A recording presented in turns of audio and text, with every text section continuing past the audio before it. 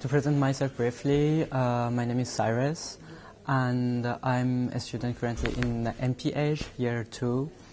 My background is pharmacist. I have did my study in Nancy.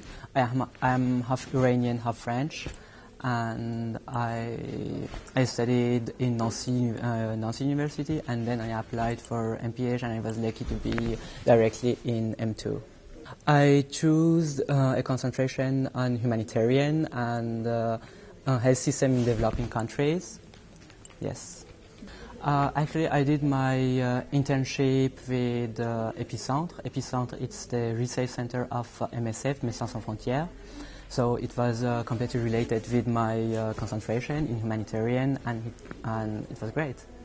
Yeah, and actually I worked in a project, measles surveillance in Kinshasa, and I was very lucky to go to Kinshasa and to see exactly what's happening in the field, and I had a great experience there.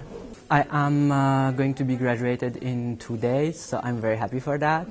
And I will, I have the plan to work with MSF as a pharmacist later, so I applied, and I think that next year, hopefully, I will go with them into the field somewhere, I don't know exactly, and later maybe I will try to do a PhD, but for the moment I will try to work in humanitarian field.